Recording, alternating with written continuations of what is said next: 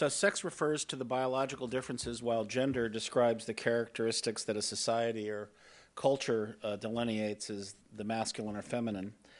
The norms that affect access to services, the gender norms, the risk-taking and protective behaviors, the gender-based violence and access to prevention messages, all coming out of this.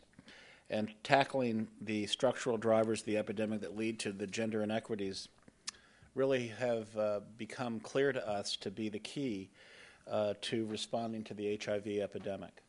These are some of the statistics that show the disproportionate vulnerability of women to this epidemic. In sub-Saharan Africa, 60% of those living with HIV are women.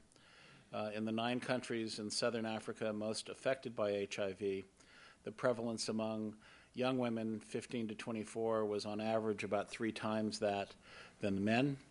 A review of the studies of child sexual abuse across the world reports a prevalence range from 2 to 62%. It is clear to us that a woman-focused approach is the most effective at identification and retention issues over time, and that if we feature and target her for that entry and retention strategy, we are more likely to be successful in retaining children and family.